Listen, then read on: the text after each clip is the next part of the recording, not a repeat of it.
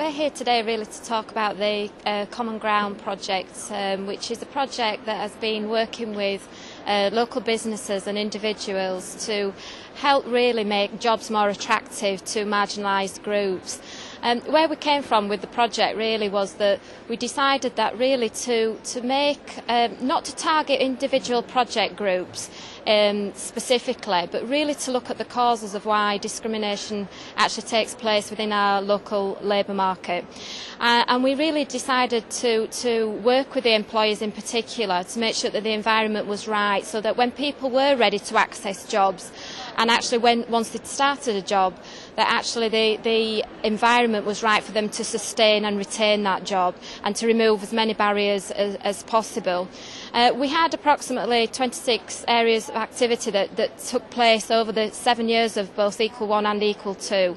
It was really about trying to encourage employers to make small changes that actually potentially had a big impact on marginalised groups accessing employment. We looked at different ways of repackaging and redesigning work and making sure that we could really think about different work patterns, different ways of engaging with employers and individuals to access local opportunities.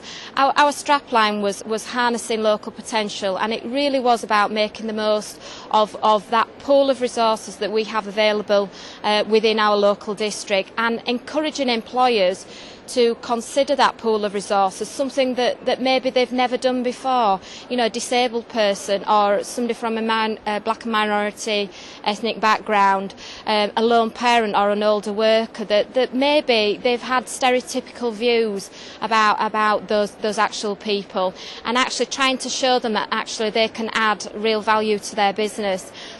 What we looked at the end of the project really was emerging themes, and we came up really with 6 emerging themes, and this was as a result of really what we decided is if you talk about diversity, actually you switch a lot of employers off. We really have to make sure that we're making a business case for diversity. It's really about making it very clear about the value that brings to business. And we kind of looked at 6 emerging themes.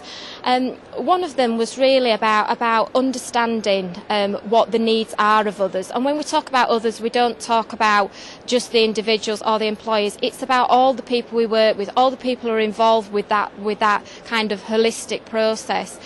We really need to if you want to make real change, you have to begin actually with making changes yourself.